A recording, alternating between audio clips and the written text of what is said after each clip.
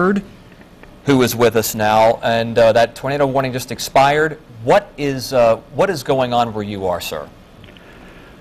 Well, so far it hasn't been too bad. What we have had some minor flooding in areas of the city, more particularly the southern parts and the southern end of Sandbridge. We have closed Sandbridge Road up to Newbridge Road, just next to Lagomar, and we have several spots throughout the city, again, mostly in the southern parts where we have high water signs up.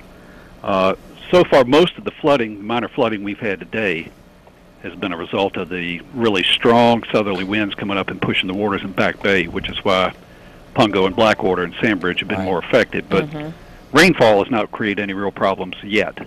Okay, just the tidal flooding and no other damage reports.